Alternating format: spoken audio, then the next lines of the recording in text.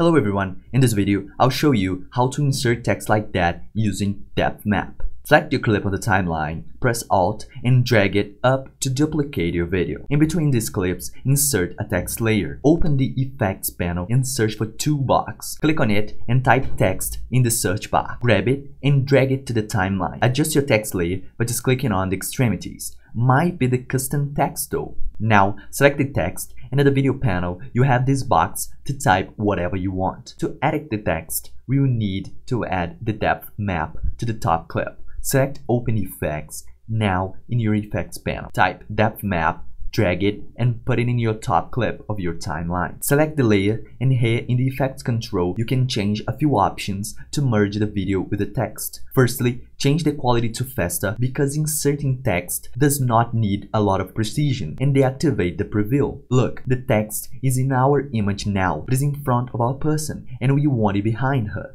To do that is very simple. Select this option to adjust the map levels and decrease the near limit as much as necessary for your case. With these other options, you can improve the research quality of your effects, highlighting it, giving more shadows, blurring, and etc. Once you've done it, select the text again to make that sort of appearing from nothing effect. Go to the beginning of your clip, minimize the size here, and create a keyframe. Move the video forward and increase the size value. It creates a new keyframe automatically. Do you see?